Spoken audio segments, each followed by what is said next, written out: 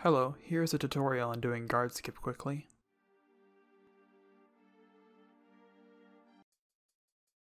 Start by entering from the left side, and this is your initial position. From here, we'll be running and using left and right to line up our position on the left-right axis. Do not release the run button during this step. You should only be running to line up your position, not walking.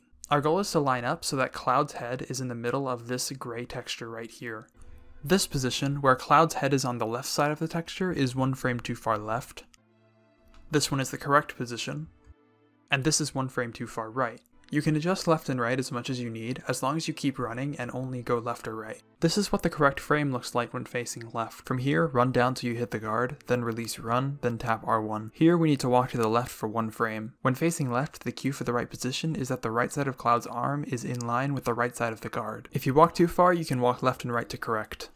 Here's the correct position when facing right, where you can see Cloud's toe sort of poking out of the guard on the right. However, this frame where Cloud's toe is barely visible at all is one frame too far left. And here, where his foot is over the guard's shoulder, is one frame too far right. Hold run and input down plus right or R1 plus right, and that'll move you into the corner. Release run, hold R1 and tap left. Then hold right for a second until you get in the corner again. Now hold R1 and tap out 3 frames of walking left. We want to be where Cloud's left arm is partially covered by the right guard. From here, hold run and down right and you should be in. Go to down left for a sec to actually get into the loading zone.